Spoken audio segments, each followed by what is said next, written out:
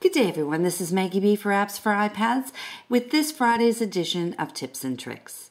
If you've been following us over the past couple weeks, you know that we're doing all sorts of things with photographs that you have stored in your Apple photo app.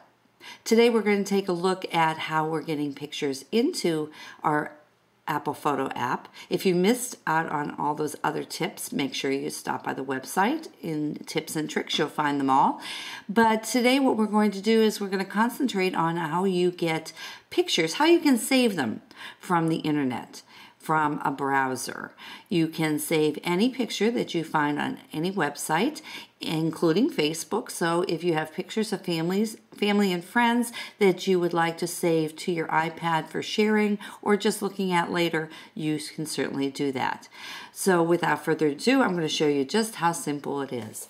All you're going to do is you're going to touch on any picture until it opens up the pop-up box, and you can see it gives you the URL where the picture is residing, the option to open it, open a new page, save image, and copy.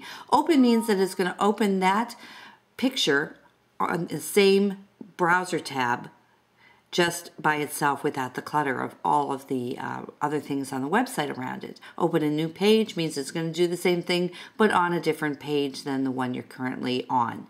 Save image is what we're going to be using. Copy is you copy it to like a notepad, and you can use it then in an email or on any other application that allows copy and paste.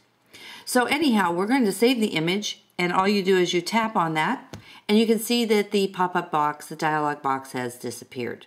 But the picture hasn't. If we come to the Apple Photo app, you can see it's right here. To do with it what you want, you can do all the other things that we've already taught you to do.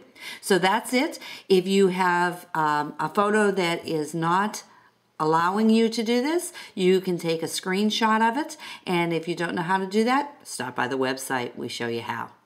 This is Maggie B for Apps for iPads. We'll see you on the website, and we'll sync with you soon.